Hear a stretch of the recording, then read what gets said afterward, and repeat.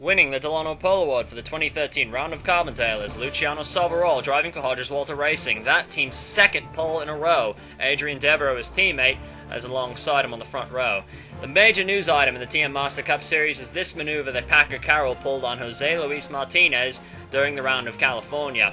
Not only was Paco Carroll excluded from the race, he was docked 30 points, and so therefore he has the rather unenviable points total of -30. He also has a one-race suspended ban that'll be effective until the end of the European Tour at the Round of Wales. So, for those of you not sure what the term suspended ban means, it's effectively a probation, but unlike saying that he's on probation, it basically tells you what'll happen if he violates said probation. So, this race also was rained out on Saturday. This race is being run on Monday, so there's a lot of people not too sure what the track is going to be like, and not only that, but it's been very, very cold here in southern Illinois. Anyways, Dan, off to you, and stay warm. Thank you, Lance. As you see, the Hodges-Walter teammates sweeping the front row. Luciano Salvarol gets a pretty good start in that green number 3 car. Adrian Devereaux slips back a little bit. Matthias Taub in that yellow 10 car. Whoa, Devereaux is pushing up the wall, and also the car in 4th, James Davis, in one of the Independence cars, pushed up the track quite a bit. As you see the field beginning to kind of string out a bit towards the front. Devereaux has a better run coming off the last corner, but Luciano Salvarol will lead the first lap. Coming to take the green flag, Zelda Ashby, one of the FPO Terminator FPO 9000s, came into the pits and at a puncture on the warm-up lap. Here is James Davison, qualified 4th. He won the TM Lights race in Michigan last year. This is his first TM Master Cup Series start. He qualified pretty well, practiced pretty well, but that car looks way too tight right now. Here's Landon Roderick in car number 4. The number 4 Volpe having a pretty strong start to this race. That car in front of him, that purple car, that's Kurt Pliskin. Pliskin usually runs fairly well here, so this should be rather exciting to watch. Here's Alessandro Rossini, car number 42. Looks like he thinks he has a problem with the car. He pulls it down low, but then thinks better of it, and he keeps it on track, doesn't come into the pit lane. I wonder if Rossini thought he might have had a tire go down after some running over some debris. Ebenezer Quiggles Jr., new paint job on the 99 car, but he is having an interesting start to the race. That car also looks way too tight. Of course, it's fairly cold today. A lot of teams normally you'd think that the conditions would make these cars a lot looser. James Davison bouncing off of everything there is to hit out there. But the teams really did tighten these cars up quite substantially, and some of them perhaps did it too much. James Davison, car 222. His first TM Master Cup Series start. He's a proven TM Lights winner. He's just having a rough start today. They need to get that car in quick. Here is Dan Leckliter in the 47 car as he gets into the back of Davenport, takes himself into the wall. Leckliter, the New Yorker having some issues today, but no caution came out there. He was at the back of the field anyway. He's one of the Independence Trophy cars. And here is Zelda Ashby. She has gone quite a few laps down, but she's running lap times comparable to the leaders. So, really, in case you're wondering why Taub hasn't really caught up to the 55, well, that's most likely why. Because Ashby has been decently quick all weekend. Here's her teammate, Ebenezer Quiggles Jr., on the other hand, who has had a kind of a messy weekend. New paint job in that car, but he got punted by Yevgeny Kuznetsov in the number 8 Katsev. That wasn't very nice, but still, no caution came out, and here come the leaders, and Leckliter in the 47 car. Quiggles Jr. having a very, very rough first start here in the TM Master Cup Series in Carbondale. He has 5 Arlo wins to his credit, but I think he's just kind of wishing that this week was over already.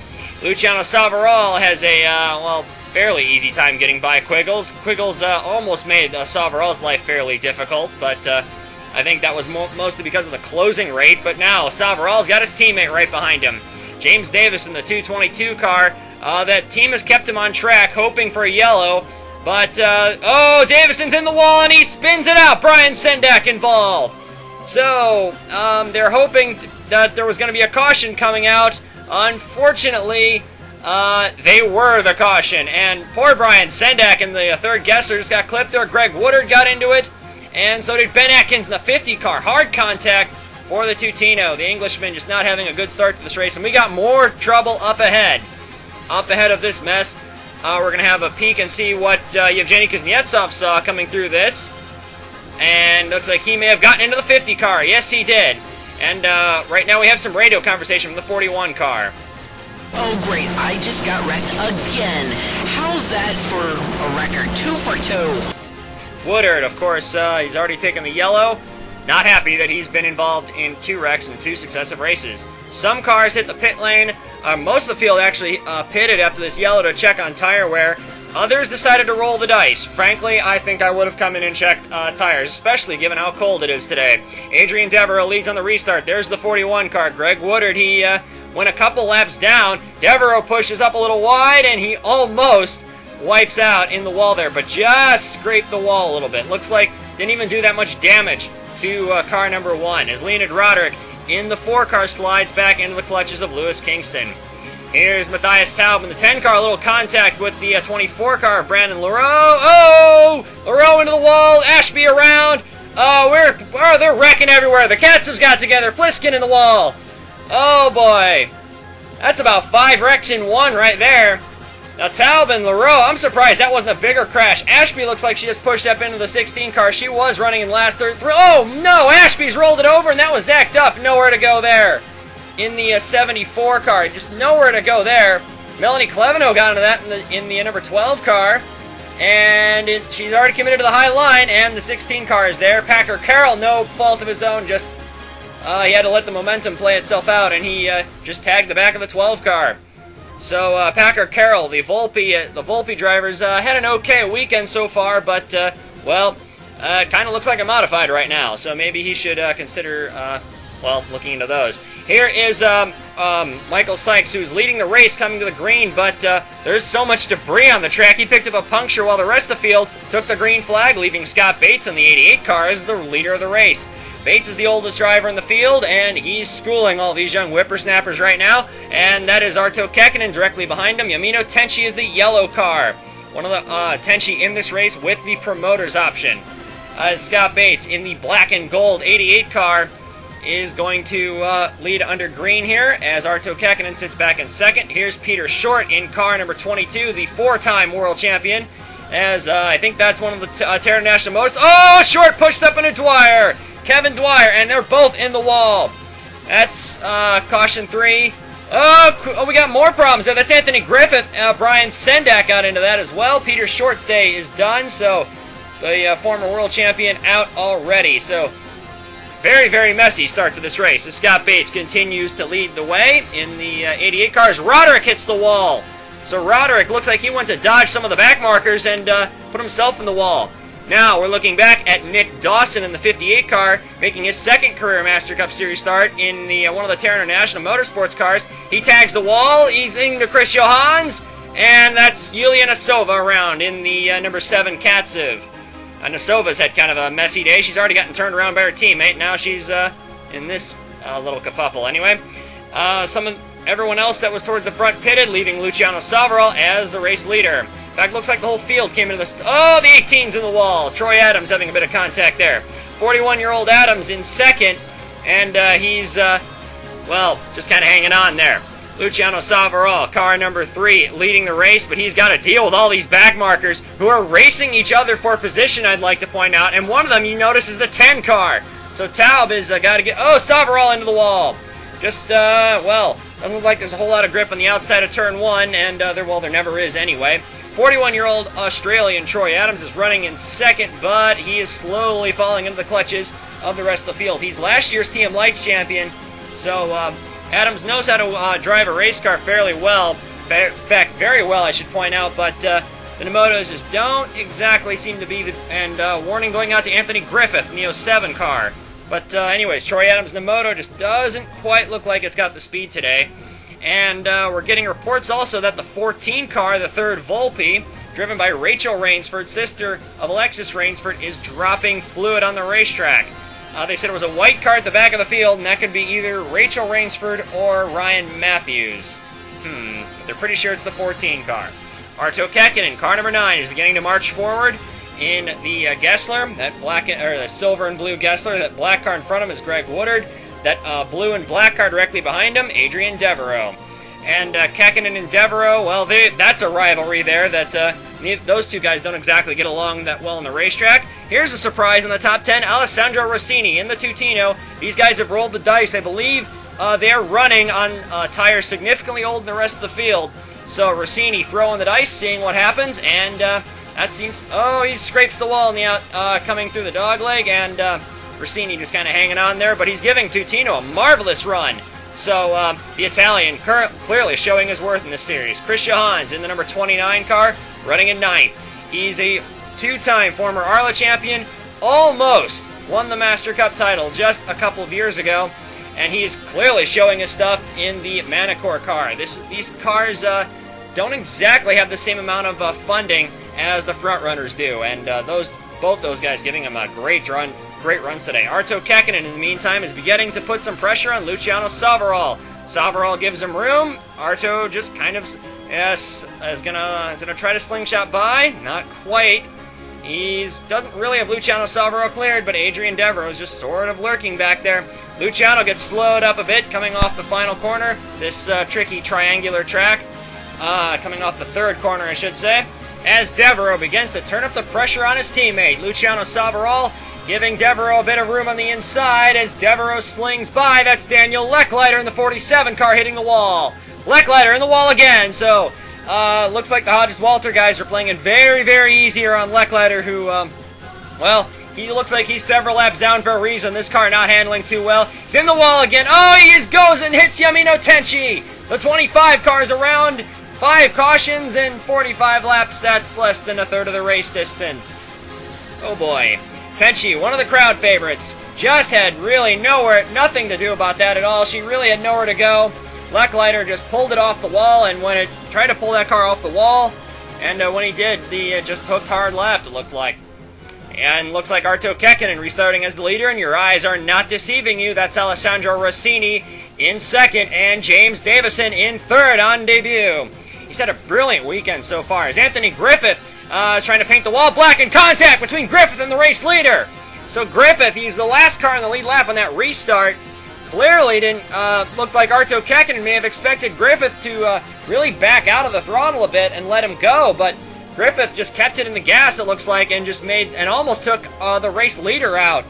Brandon LaRoe in the 24 car was the Decatur pole sitter last year, and he's also running in the TM Lights series again with this same team, and he won the pole for the first TM Lights race, so he's gotten his 2013 off to a pretty good start as he's working under Christian Hans. He is still in the lead lap in this 24 car. Alessandro Rossini in the 42 car is beginning to slide back just a little bit. I've never seen a Tutino run this high before, and he is really driving the wheels off this car, a car that he actually had quite a bit of influence in designing. So Rossini's talents, not only behind the wheel, but, well, designing, are apparently paying off. So that's a big shock for us here, as Anthony Griffith in the 07 car is still not playing nice with some people. And, oh, Scott Bates gets into him! Scott Bates just hooked the 07 car, and Griffith rolls it! It's Rachel Rainsford and Adrian Devereaux, Brian Sendak, and Chris Davenport, the $75 seat award for the day, almost piled into that. Now here's Griffith and Scott Bates have kind of been going at it for the past couple of laps, and Bates just had enough of that and put Griffith in the wall. Rachel Rainsford gets into the 07, Brian Sendak in that mix in the 94, Adrian Devereaux's radio chatter, we can't play for you because there were too many expletives. Well, anyways, we're on board with the 1 car, and the 07 and the 88 have not exactly been playing nice on the racetrack, and there's Rachel nowhere to go, but I didn't see anything about the officials calling the 88 car to the hauler, or to the steward's office, rather. It's not really a hauler anymore. Anyways, Michael Sykes in car number 5 leads the field to the restart.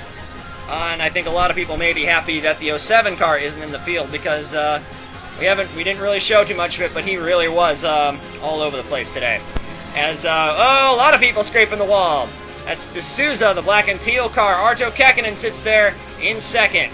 And here is Lewis Kingston in the 17 car, running back in the field a little bit. He's got a pretty quick car today. Contact between Kingston and Quiggles Jr. Ebenezer Quiggles Jr. just way too ambitious there. in the 99 car brings out a caution there, and that was just... Permission to speak freely, sir.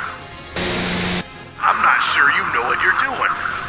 I'm not sure either, because that was way too ambitious of a move, as Arto Kekkonen leads the field on the restart, and some of those cars that were on the tail end of the lead lap got their laps back. Matthias Taub, Gasper de Souza among them, as that is Adrian Devereaux in a car with no front end on it, running in second place. Adrian Devereaux in the CRL Modified.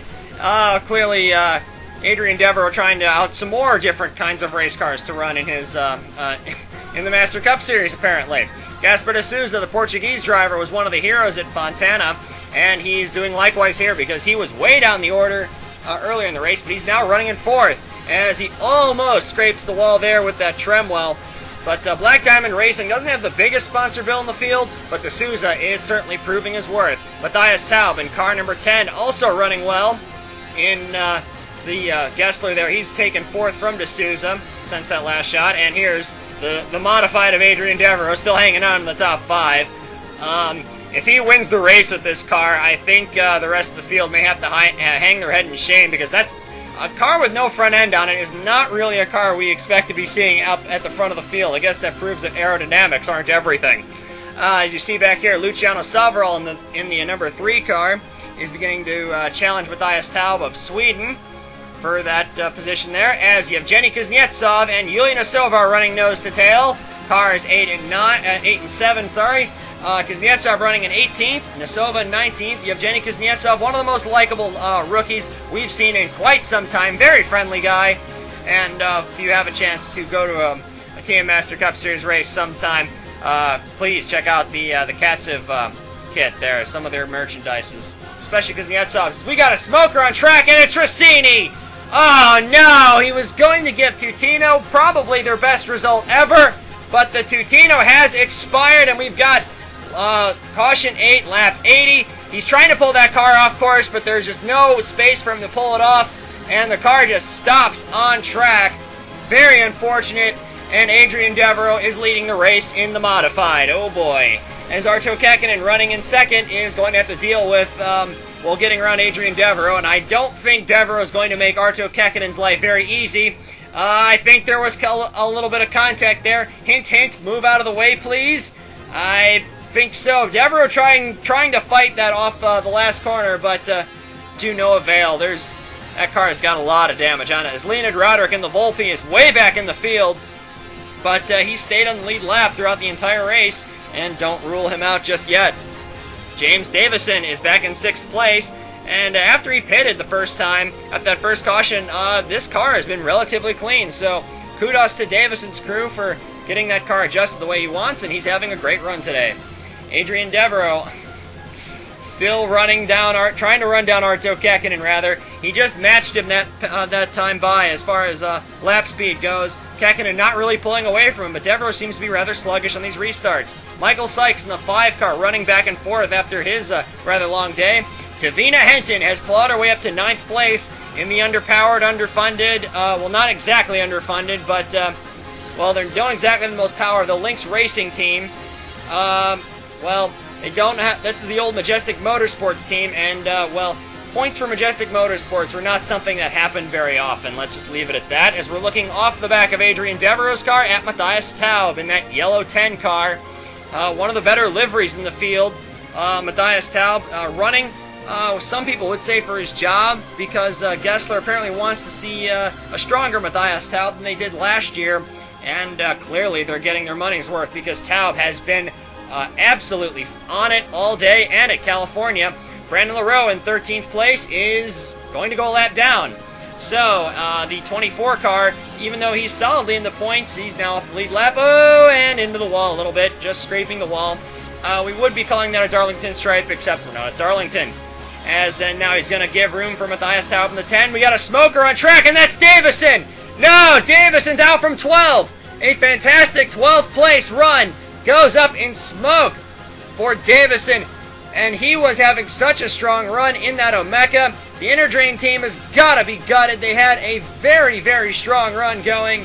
Look out for him in the future. James Davison, that's a name to remember. Arto Kekkonen leads the field right now, still leading the field.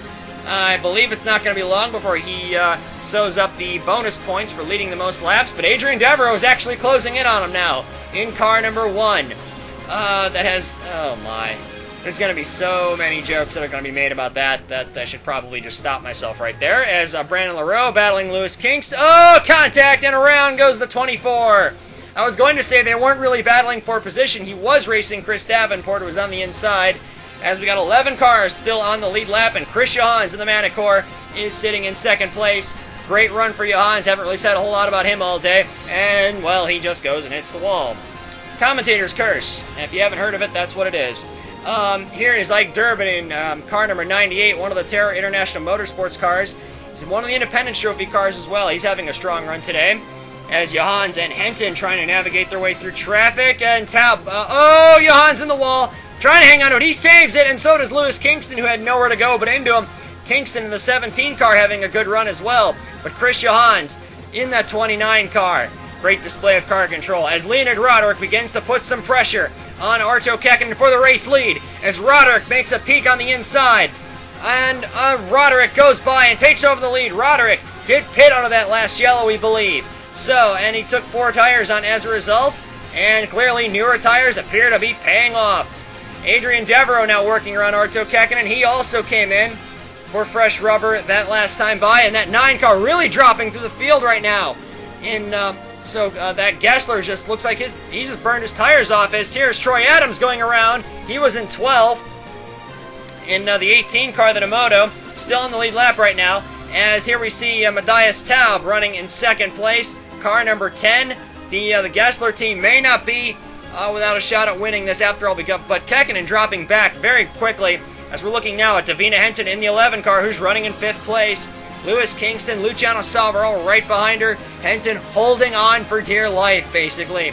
She really wants to do well here for the Lynx Racing team. They didn't have exactly the best start to their season, and their off-season had so many mechanical failures that people were wondering if they'd make the new 110% rule that they have in qualifying, as Luciano Salvaro goes on the inside of Henton, coming through the dog leg, turn 2, whatever you want to call it. And Luciano clears Henton, and look at how quickly he pulls away as Henton is now falling into the grasp of Lewis Kingston, as Troy Adams in the 18 is, well, still having a good points run, but he's off the lead lap.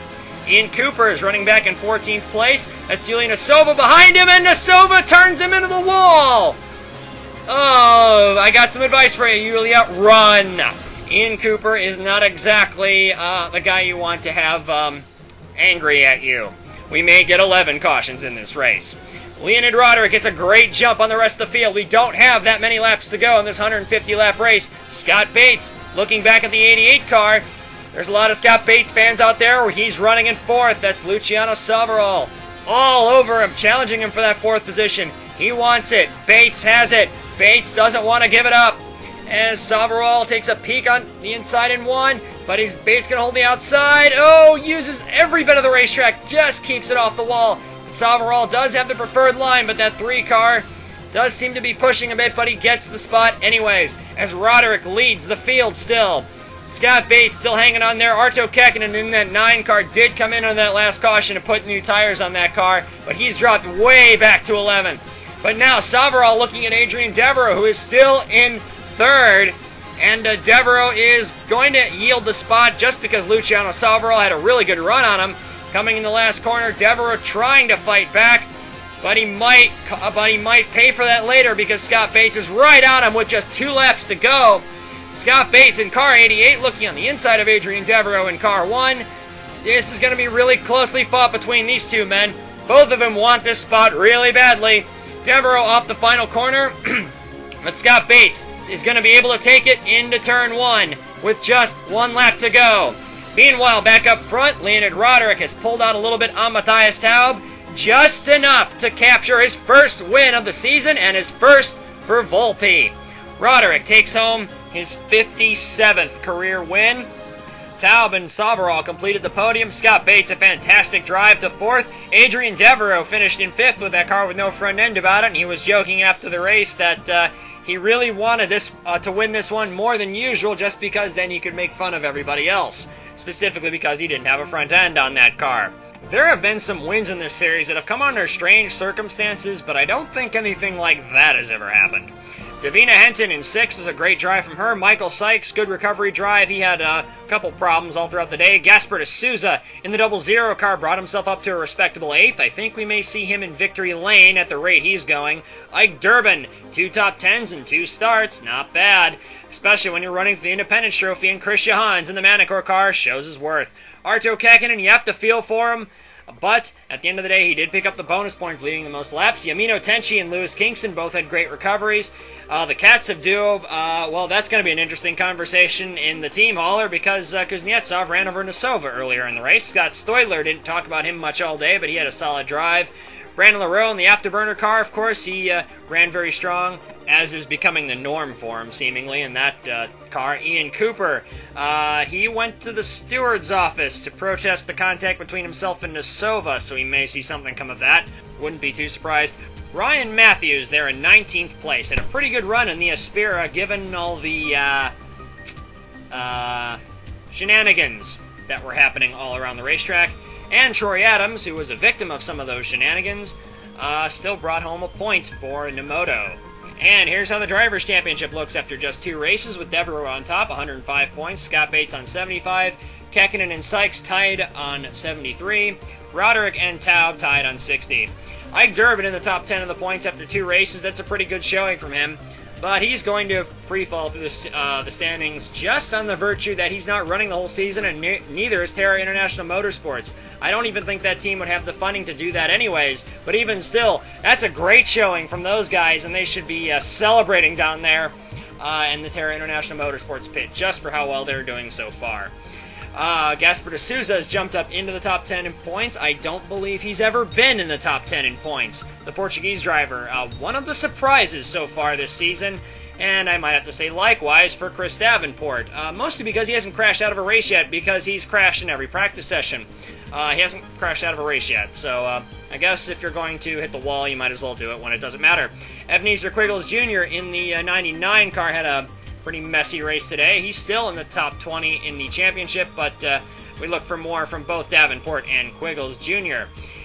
Speaking of those two, they're fighting for Rookie of the Year. Melanie Cleveno won it, only running half the races last year, and Ike Durbin could be a spoiler in that Rookie of the Year battle, so I have to keep a little bit of an eye on that. Peter Short, the 4-time world champion, in the top 20 in the championship, along with 2 cars, Kazuyama and Tenchi, who only got into the races with promoters options. A quick look at the Independence Trophy shows no surprises. Ike Durbin way out in front, along with Ryan Matthews, the only 2 drivers to have run the first 2 races. There's 27 Independence Trophy cars, 10 have run so far, and we'll get to see more of them run at the next race of the season, the Round of Georgia at Road Atlanta.